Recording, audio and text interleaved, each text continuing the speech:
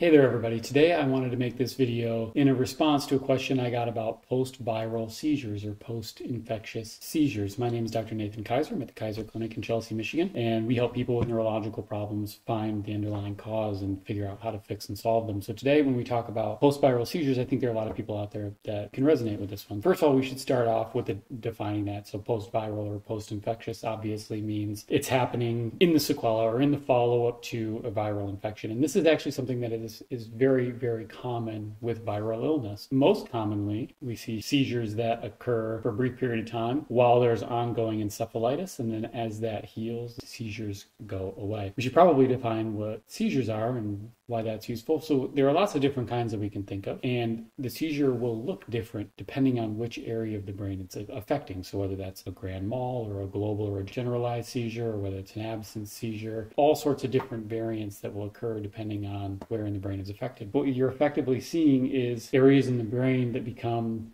disinhibited. Disinhibited means that normally that neuron is kind of held at a threshold where it's not firing, and then we let it go and it can fire and do its job. But in this case, we see where the epileptiform activity or the seizure activity is where there's too much firing in a pool of neurons. So they act when they're not supposed to act, and that's where we get seizure activities from generally. So the way we typically diagnose them is by looking at that electrical activity in the brain. One of the easiest, most accessible ways to do that is by looking at an EEG, and it looks at the electricity that's happening within the waveform of the brain. And when we look at that, it helps us to be able to see if there are these little epileptiform discharges. Those can help us localize more effectively where that's happening within the brain, and then you can kind of start to work from there to figure out how do you solve that. Is that something that's done from a medical doctor with medication? Is that something that's done to try to solve the viral issue? What's going on there? So that's kind of the basics of the seizure component. I think the thing that's important to point out, there is a difference on when it happens. So in the acute phase of an illness,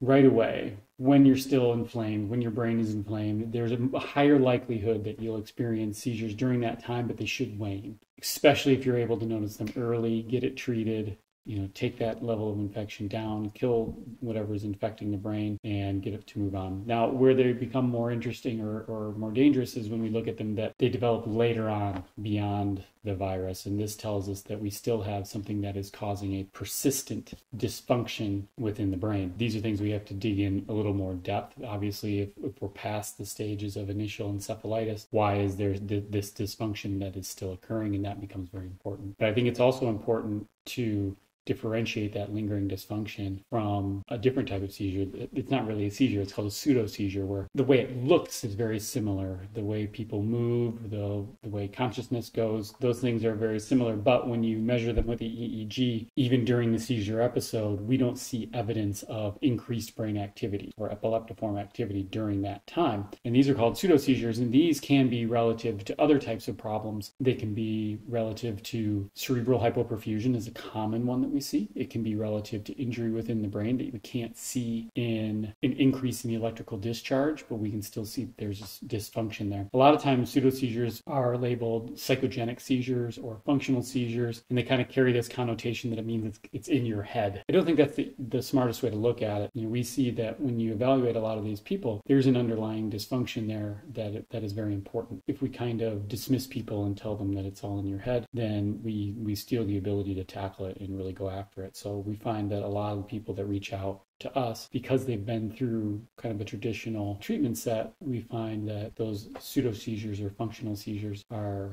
commonly people that end up kind of under our care and reaching out and looking for somebody to look at it a little bit differently. So post-viral seizures, we want to know, is it acute? Do we need to get after this virus first as a way to calm things down, get out of that phase? We don't like it as much if they're seizures that start out later after the infection and are continuous and lingering on there. We have to backtrack and figure out what's going on in the brain. Why is this lingering dysfunction still occurring? And then the offset of that is if we're measuring the EEG, we're looking at the brain MRI, we're looking at the blood work, there's no lingering infection, the EEG looks normal, MRI looks normal, they get labeled with this psychogenic or pseudo version. That's when we want to start looking at what does the perfusion look like in the brain, what does the functionality look like in different contexts, what brings it out, what makes it worse, where are we noticing these problems, and how do we dive in and solve that. That's just a quick primer on seizures post-viral, but I hope it helps. I hope it answers the question. Again, questions or reaching out, please give us an email. You can leave a comment if you'd like, that'd be great. if you like it, it's really awesome for us and for other people that are trying to find us. So I appreciate that very much. Hope it helps. Take care.